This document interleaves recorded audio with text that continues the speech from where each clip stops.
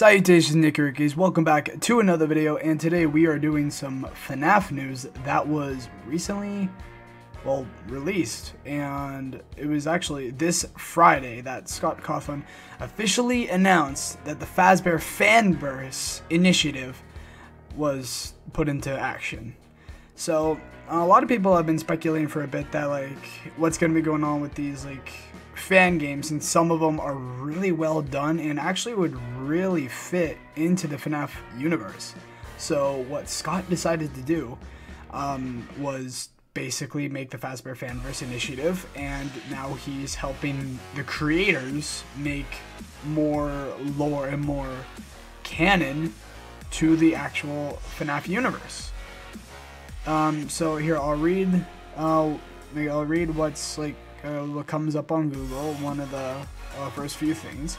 It's this past Friday, Scott Cawthon announced the Fazbear Fanverse initiative to fund fan-created games spin-off of Five Nights at Freddy's.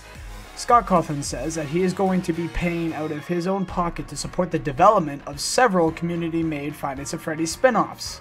So that means Scott Cawthon is helping funding to make recreations and remasters for console ports of some fan games that really hit it off. And I heard some of them that are being the several development games, spin-off games, are the Joy of Creation, which I would love to play for the channel one day. If you guys don't know what Joy of Creation is, then very much look into it. It's probably one of the best free roam Five Nights at Freddy's fan games that you'll find out there.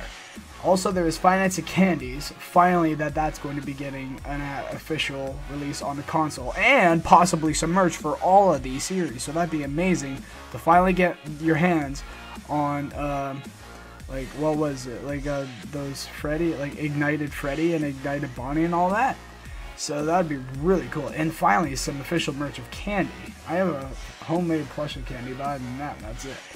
But yeah, also Five Nights at Flumpties will also be getting some of the love, and the people who were very generous in making the remastered version of Five Nights at Freddy's 2.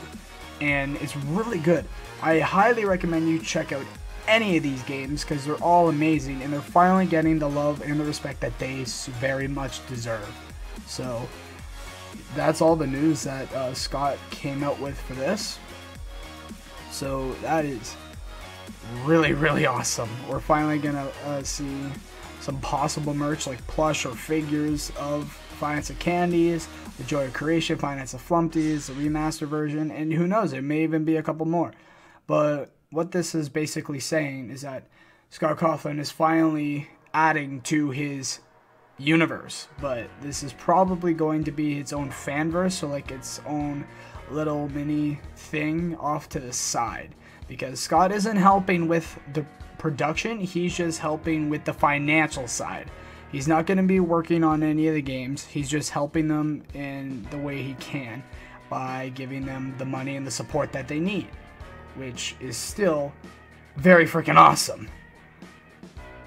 And that's all the news that we have today.